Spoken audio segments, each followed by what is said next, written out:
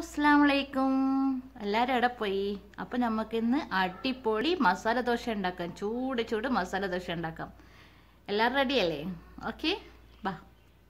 മസാല ദോശയും ചട്നി ഉണ്ടാവും അതിൻ്റെ അകത്ത്, നല്ല അടിപൊളി ചട്നി. അപ്പോൾ ഒരു ചട്ടി അടുപ്പിൽ വെക്കണം ഫസ്റ്റ്. എന്നിട്ടായിട്ട് എനിക്ക് കുറച്ച് എണ്ണ, ഒരു 1.5 സ്പൂൺ, 1 സ്പൂൺ 1.5 സ്പൂൺ ഓയിൽ, വെളിച്ചെണ്ണയോ അല്ലെങ്കിൽ ബട്ടറോ നെയ്യോ എന്തായാലും പ്രശ്നമില്ല. കേട്ടോ, ഒരു നുള്ളു കടു, ഒരു നുള്ളു ജീരകം, ഒരു ഏലക്ക.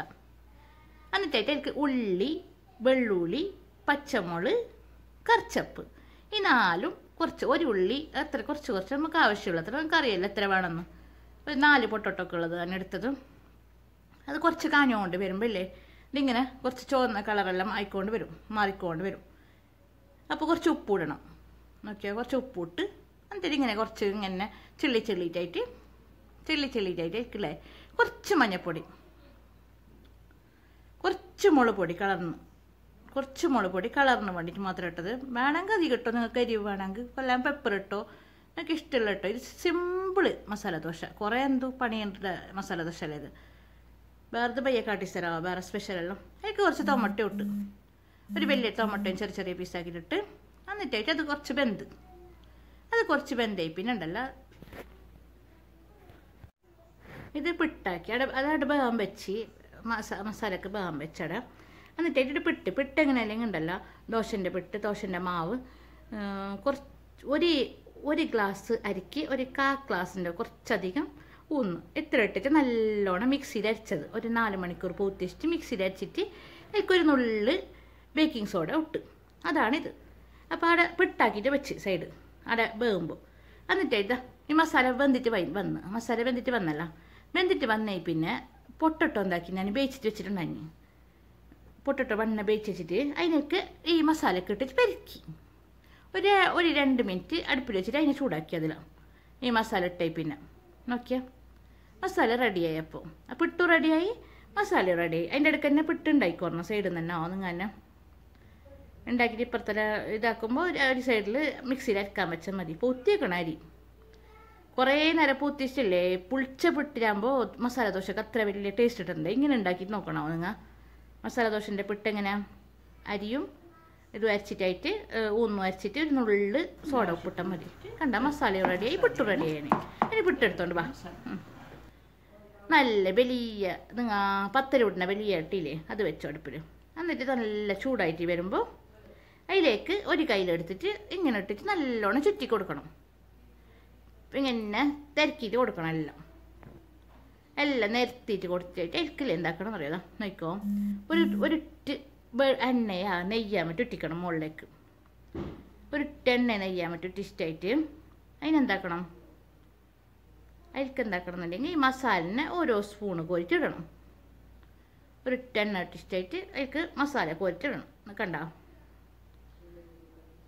എണ്ണ നെയ്യാൻ പറ്റും ഇട്ടിച്ചു പറഞ്ഞാൽ അന്ന് നല്ല ടേസ്റ്റ് കിട്ടുന്നോ. എന്നിട്ട് അടിച്ചിട്ട് എടുത്ത അത്ര എണ്ണ. കണ്ടോ, എത്ര വലിയ പണിയുണ്ട്. ഒരു പണിയുമില്ല, എന്തോ വലിയ പണി മാതിരി ഇതാക്കുന്നു. അങ്ങനെ എന്താക്കണ്ട. കണ്ട, 1 മിനിറ്റിലാക്കാൻ കഴിഞ്ഞ് കുറച്ച് പൂത്തിച്ചാൽ മതി. അരിയും പച്ചരിയും ഊന്നും മിനളെ പൂത്തിയേക്കാൻ മാത്രം, ആ പണി മാത്രമേ ഉള്ളൂ. പിന്നെ പാസ്റ്റാന്നല്ലോ.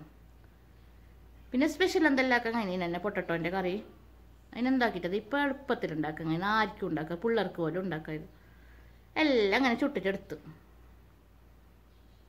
അപ്പോൾ ഇത് റെഡിയായി, എല്ലാം ചുട്ടിട്ടെടുത്ത്. ഇതിങ്ങനെ ചുട്ടുകൊണ്ടിരിക്കണം. പിട്ട് തീർന്നിടത്തോളം മസാല തീർന്നിടത്തോളം ചുട്ടുകൊണ്ടിരിക്കണം. അത് ചുട്ടിട്ടായി. ഇതെല്ലാം ചുട്ടിട്ട് റെഡി ആയിട്ട് എനിക്ക് എന്ത് ചട്നി വേണം, കുറച്ചോ തേങ്ങ ചട്നി വേണ്ട. അപ്പോൾ എന്ത് ചട്നിയാക്കും നോക്കിയാൽ, ഒരടുപ്പിൽ ഒരു ചെറിയ ഫ്രൈ പാൻ എടുത്തോണ്ട് വാ വെച്ച് ഒരു സ്പൂണ് വെളിച്ചെണ്ണ ഒഴിച്ച്, വെളിച്ചെണ്ണ തേങ്ങെണ്ണ അല്ലെങ്കിൽ നെയ്യ് ഒഴിച്ച്, അതിൻ്റെ ഒരു നുള്ളു കടു, ഒരു ചുവന്നുള്ളി, വലിയ ഉള്ളി ഇല്ല അത്, ഒരു വലിയ ഉള്ളി, നീരുള്ളി, അതും ഇട്ടിട്ട് ഒന്ന് ചൂടാകണം. അതിട്ടിട്ട് അതിൻ്റെ 2 വെള്ളുള്ളിൻ്റെ അല്ലി ഇട്ട്, ഒരു വലിയ ടൊമാറ്റോ ഇട്ട് നോക്കോ, 2 പച്ചമുളക് ഇട്ടാൽ മതി. ഞാൻ പച്ചമുളക് ഇല്ലാതിനെ കൊണ്ട് മുളക് പൊടി ഇട്ടൊരു എൻ്റെ അടുത്ത് പച്ചമുളക് ഒന്നുണ്ടായതാകും.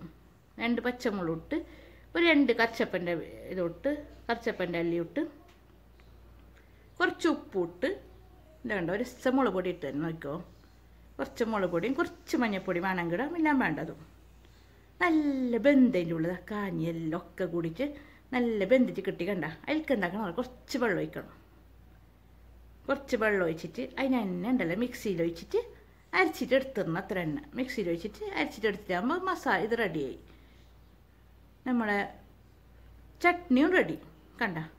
മസാല ദോശ ചട്നി. യപ്പോ ഇന്നിങ്ങനെ ഉണ്ടാക്കിയിട്ട് നോക്കിയിട്ട് എന്തായെങ്കിലും കമൻറ്റ് ബോക്സിൽ ഇട്ടിട്ട് തന്നെയാണോ, കമൻറ്റ് ബോക്സിൽ എഴുതിയിടാം. അതൊക്കെ കണ്ട. ഇതിങ്ങനെ എടുത്തിട്ട് മുക്കിയിട്ട് തിന്നണം മസാല ദോശ. യപ്പോ അതിൻ്റെ പാങ്ങിലല്ലേ ശ്രദ്ധിക്കാൻ കഴിയാതെ പാങ്ങിപ്പത്. എന്തായെങ്കിലും ഉണ്ടാക്കി ചെല്ലുമല്ല. അപ്പോൾ bye bye. Subscribe, like, comment, പിന്നെ ഫുള്ള് നോക്കിയിരോ എല്ലാവരും.